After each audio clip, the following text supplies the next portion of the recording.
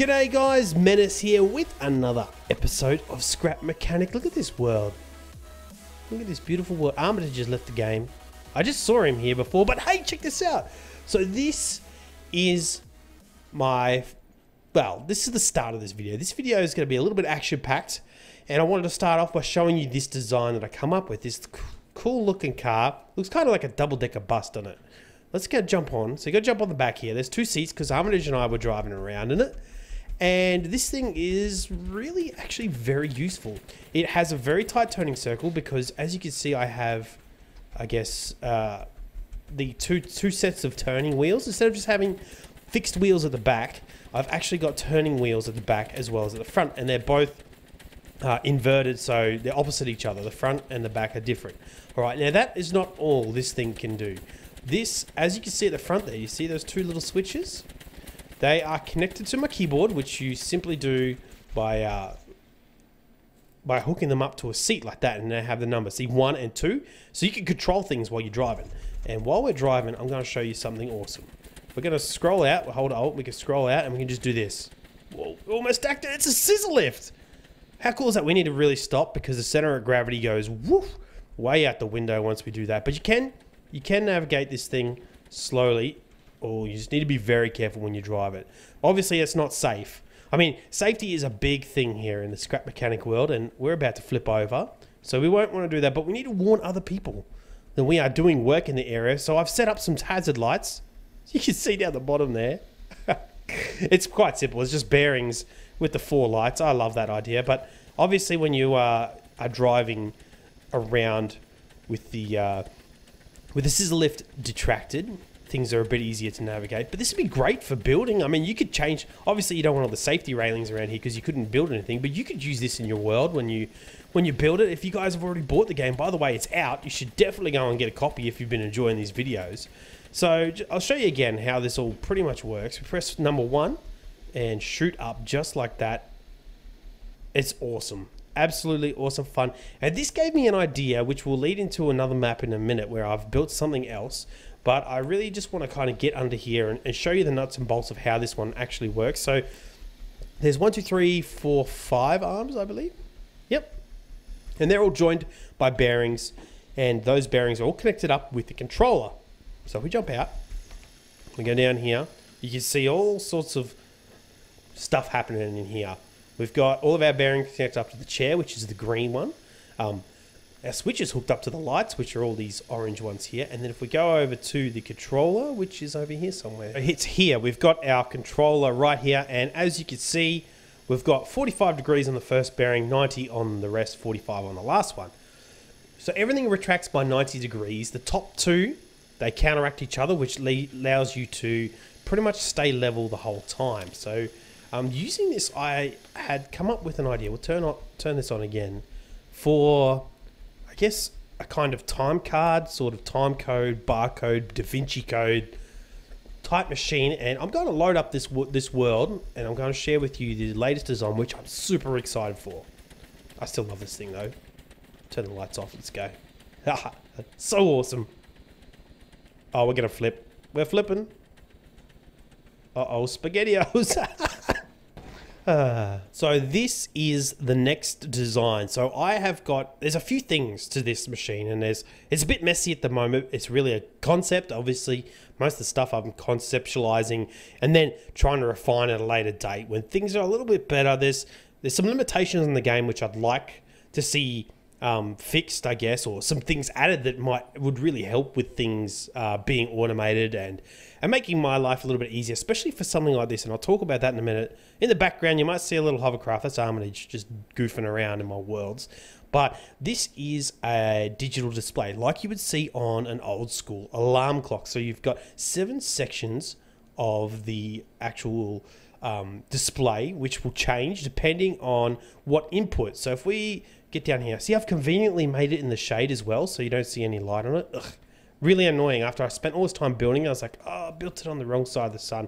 And unfortunately, in the world of scrap mechanic, the sun does not move just yet.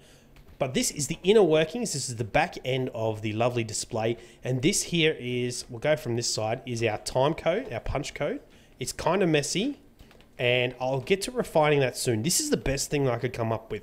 So the idea with the scissor lift, I wanted to use a punch card like this, which makes more sense with a row of sensors, all right? I guess I'll explain how this works. So the sensors are connected up to each individual bar on this 7-part display, and as you actually move things in front of its path, they will turn depending on what you've coded. So using the scissor lift idea, I really wanted to put a time code card or a time card or whatever you want to call it, sort of the programming on a card like this, and then lift it vertically up and down. But things were a little bit difficult. I have to really refine it. You have to get in there with the mathematics, and I'm not really mathematically minded, to be honest. I'm pretty bad at maths. I'm pretty sure you've all seen me count something horrible and be a massive peanut.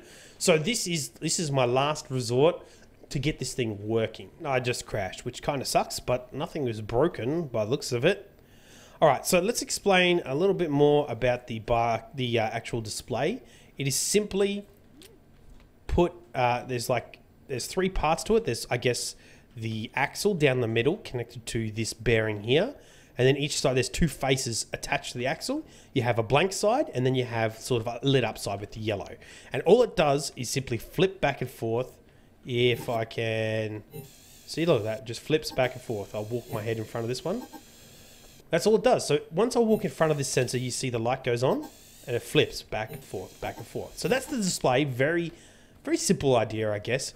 Kind of hard to execute. I spent all afternoon mucking around with this one. So then what we do is like I said, I programmed all this stuff in here and connected electric motor up with the slower speed on it like that. It is very primitive. I use that word often in this game so far because I haven't refined much at all. So we'll simply switch this on, and then we're going to scoot around the front, and this thing will start counting, and you'll see.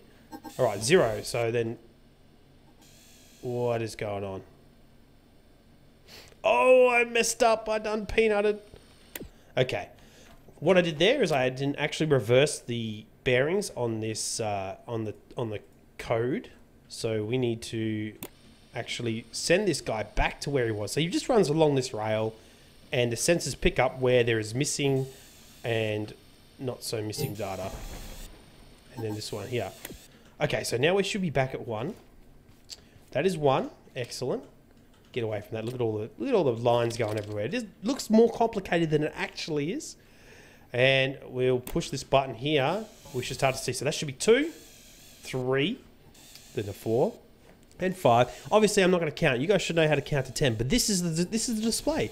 The 7, just making sure everything's working. And you hear there's a little bit of crushing going on in the background. 0. So that's the end of it. Now that's not a number. That's the actual end of this thing working. I could probably get rid of that also.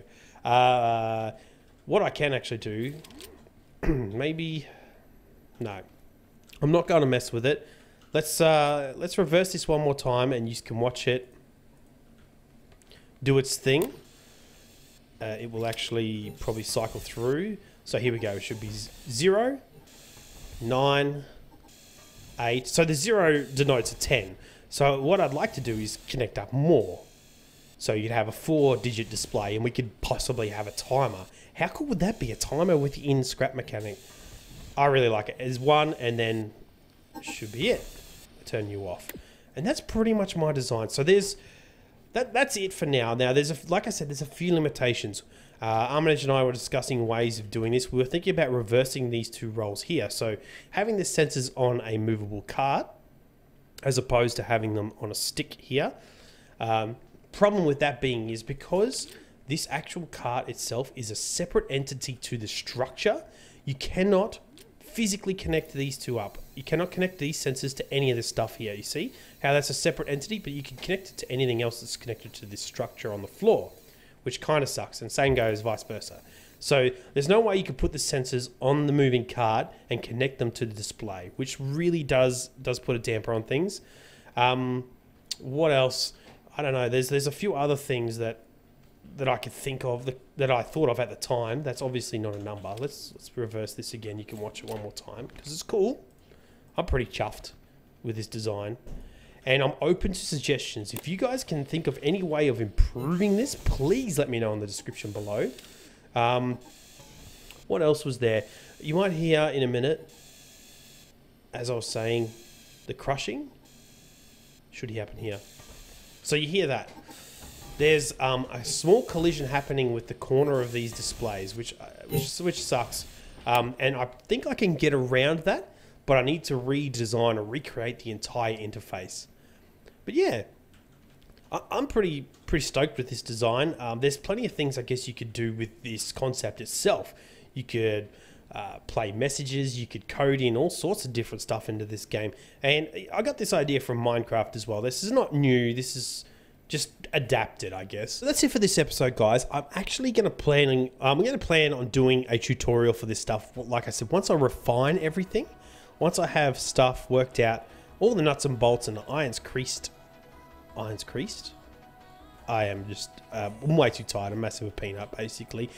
But yeah, I hope you guys enjoyed this one. This is the first of many, I guess. I want to try and work on this display and the coding side of things. It'd be super fun. If you're new here, if you're finding out this for the first time, please subscribe. I'm going to play more Scrap Mechanic. This game is so awesome. If you haven't already, go check it out on Steam.